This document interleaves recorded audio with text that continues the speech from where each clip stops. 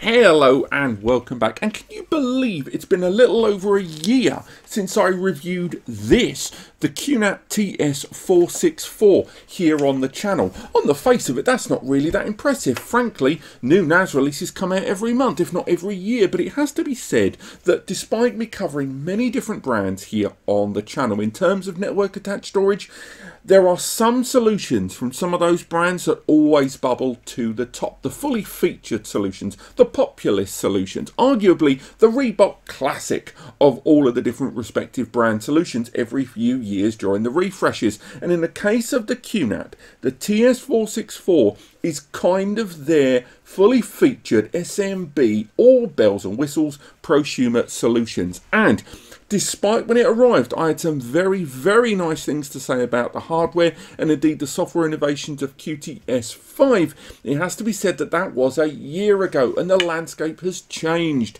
The level of hardware offered by its competitors has evolved. Indeed, even QNAP themselves have released other solutions. And in today's video, I want to help you decide whether this device is still worth your time and your data 1 year since its original reviewed release. And we're going to go through the good, the bad, and all the things that have happened. So, in this rather informal video, let's get it out the way straight away.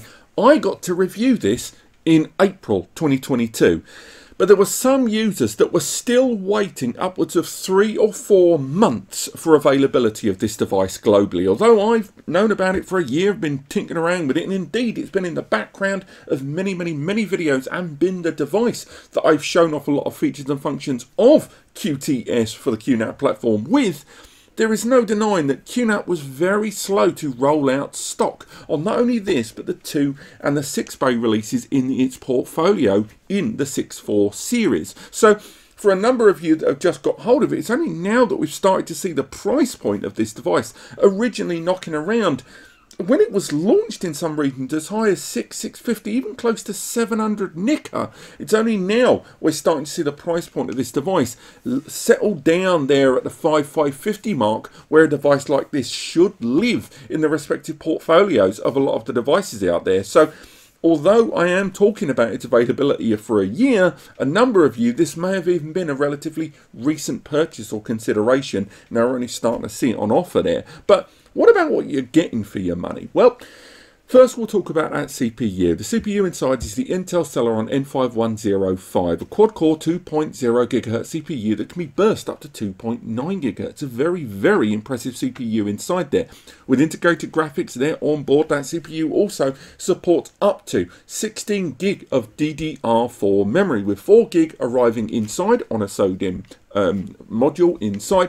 And again, you can upgrade it with first and third party memory however you see fit. So, let's talk about that hardware straight away. Has that CPU and memory combo aged much in the last 12 months or so? Well, not really. Despite when this arrived on the scene, its biggest competitor Synology, everyone was kind of looking at it going, you know, ooh, when is the DS922 or 923 going to arrive from that brand? And this was, again, way back in spring 2022. Lots of users just assumed it would arrive with Celeron, assumed it would arrive with better network connectivity, and assumed it would effectively be that 920 that was scaled up a little bit.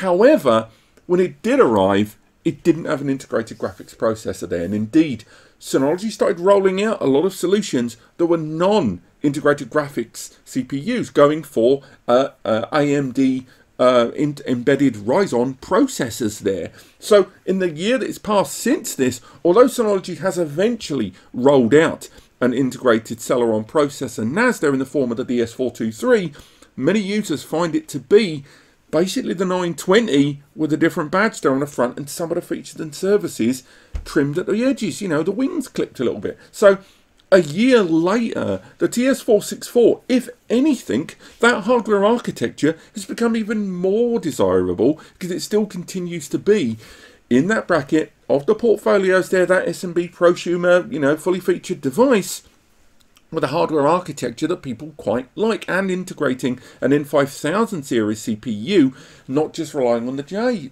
series that came before in that J4000 series that we saw rolled out in the DS423. Indeed, with that CPU and what it can do within the hardware architecture, that also opened up a Gen 3 architecture inside to a lot of the hardware features and capabilities of this. So rolling forward with that hardware, let's talk about the rest of this device 1 year later. Now, it arrives with a couple of M2 NVMe slots inside, and there's a PCIe Gen 3 ×1, obviously bandwidth restrictions in the chipset of the CPU and the lanes afforded to it.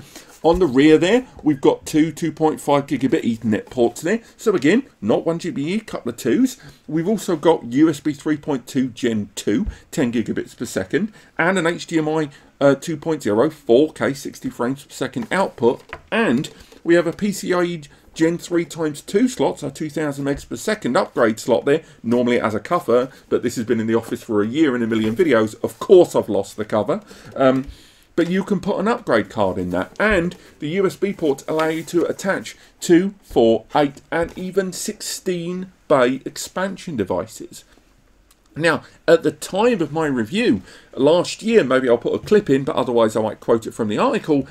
I'll tell you right now, I said this was very, very future-proof at the time for its position in the portfolio, and 1 year later, it still continues to be quite forward-thinking in terms of its hardware architecture there, notwithstanding the fact that there's that enormous amount of expandability and support of the 10 gigabits per second USB ports on this device, but the 2.5 gigabit Ethernet ports there on the rear still have that scalability to adopt both the previous and current generation of QM2 cards from QNAP that have got a further M2 NVMe slot and have got 10 GBE, either raw or both together.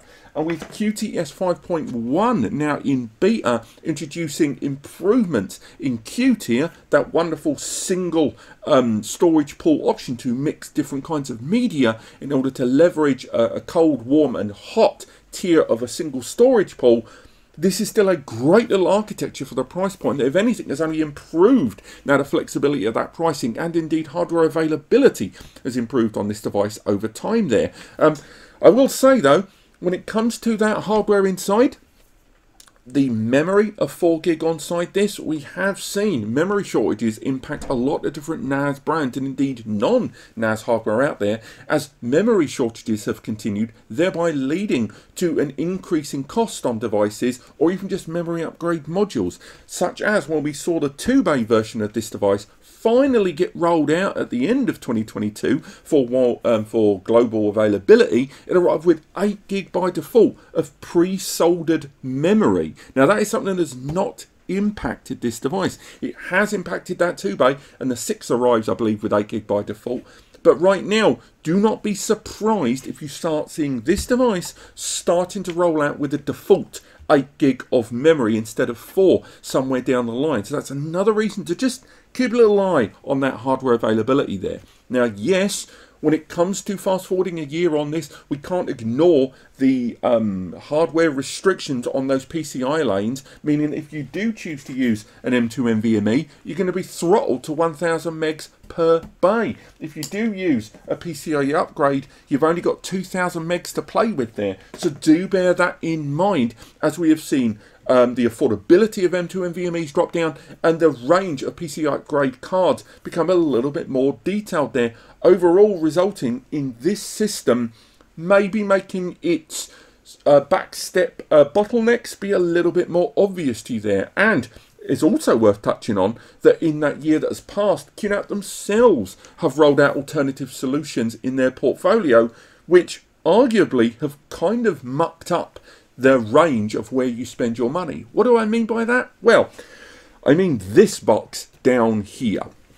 That is the TS-453E. Now, the TS-453E came out, I think, around 4.5 months, depending on where you are in the world, after this one. And it overlaps this box way too much. And in the year that has gone since, it's become a choice for a lot of users where these two just seem too darn similar. This has got a quad-core Celeron inside, but it's a J6000 CPU, arguably a newer, although lower clock speed processor inside. It arrives with 8 gig by default. It arrives with a couple of 2.5 gigabit Ethernet ports on the rear and the same HDMI. and it doesn't have a PCIe upgrade slot, but it does have two M2 Gen 3 x 2 slots, which means if you were never going to upgrade the network to 10G anyway, that system actually gives you a better bandwidth for those M2 NVMEs. What I'm saying is, 1 year since this device's release, this is actually becoming just a little bit more desirable to users that don't need that extra tinkering scalability there, that just want a banging box on day one for a lower price point than this. So, although a year has passed, and I still recommend this in quite a, many ways as a turnkey hardware solution, I will still state that in the year since, other options have become more apparent, and that is just the tip of the iceberg, by the way. There is a 3-bay, you've got your silent NAS there, you've got the M2 low noise NAS as well. The portfolio has expanded exponentially in the 12 months since this device was reviewed here on the channel. Now, we've got to talk software, we've got to talk security, haven't we? Because of all the brands I talk about here on the channel, very few brands have got the same level of dents to their reputation in the last few years as QNAP when it comes to the software and security. Now, let's divide that into two subjects, the software and the security. Now, I'm going to go for the software first, but I think we all know how the security is going to go. But if we go for the software, QTS has definitely improved. If you watch my coverage of QTS 5.1, the beta, where we did pretty, a decent little dive as a preview piece onto that software.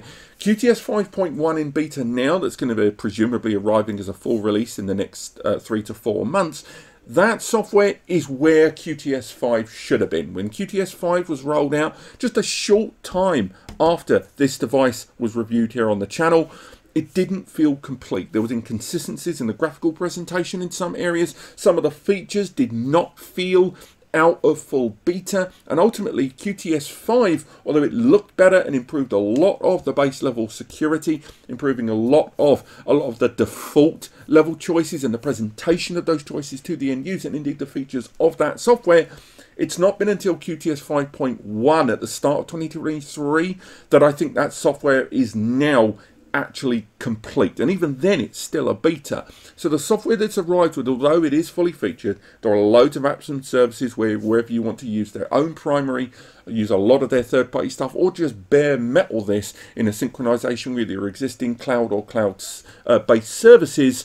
Now it's a lot in a better position in terms of that software than where it was 12 months ago, with better features and services rolled out. However, security.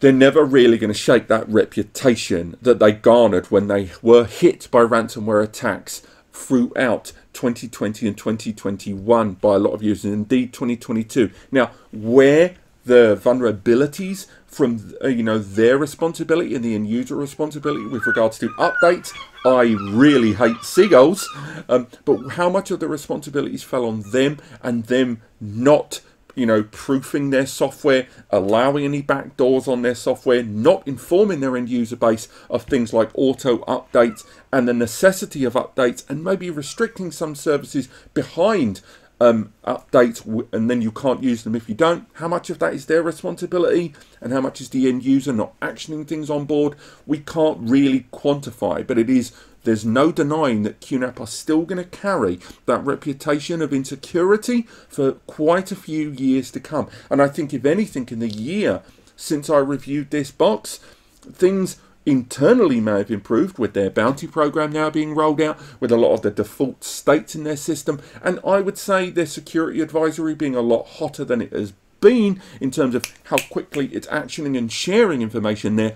There's still no avoiding that they're going to carry the onus of that. And if you are going to look at this as a purchase now in 2023, a year since its release, for your own peace of mind, maybe don't use their own cloud services for now. Maybe go towards Tailscale, use TeamViewer, use third-party VPN tunnels to access this remotely. But as a local access device, it is fantastic, but I think there is always going to be a contingent for another 5, maybe even 10 years that are going to look at the QNAP TS-464 and other QNAP devices as not purely secure devices due to that checkered history, and they're just going to have to take their lumps over that time.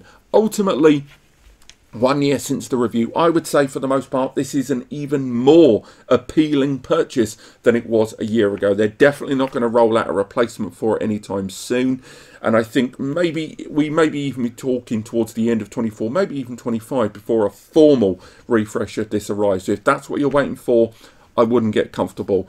For this to me is still a great NAS device, and ultimately for your bang for your buck and for the capabilities that it brings to your disposal and its expandability and upgradability, I still give it an enormous tick 1 year since that review that I gave for it, where I think it's even more desirable. It's just maybe in terms of security and reputation, they are just going to have to keep their head down, stay humble for a little bit longer, because I don't think they're going to get through it yet. Thank you so much for watching. I hope you found this video helpful. Let me know in the comments if you have purchased this, or if you didn't, why didn't you, or what did you go for instead? If you're still on the fence about what you need, use the free advice section, link below on NAS Compares, the blue button on the right hand side of the screen. Alternatively, use the free community forum at Ask NAS Compares there. And otherwise, thank you so much for watching. Click like if you've enjoyed it, subscribe to learn more. There are guides on this device link below as well, and I will see you next time.